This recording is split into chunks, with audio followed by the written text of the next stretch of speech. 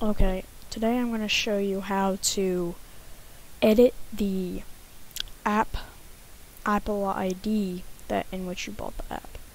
It's probably kind of confusing, but I'll show you in a minute. Two programs that you're going to need is a plist editor. I just use plist editor for Windows. And you're going to need WinRAR. So, what you're going to do is, here's what I'll show you. See, like, using like any cracked apps or something, you can change like the account name, purchase date, you can change everything. Actually, I think everything in this box, period, except that. But so if you need to make a complaint, like when you unjailbreak it and like, oh, but I bought it, you don't want to just use Paint, because I tried that once and it didn't turn out the same. Anyway, though, this is how you want to do it. Navigate to your music folder, click iTunes, iTunes Media, Mobile Applications, and find the app.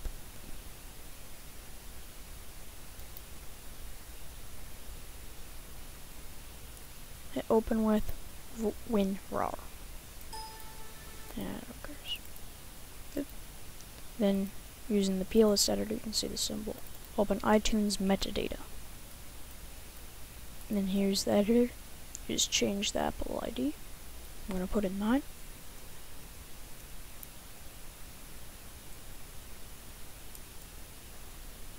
Artist ID, don't want to change that. You can if you want, but purchase date, you can change that. Let's see. How about January 4th, 2012. So 2012 1/4. Not sure what that is, but I have a funny feeling I shouldn't mess with it. And hit save.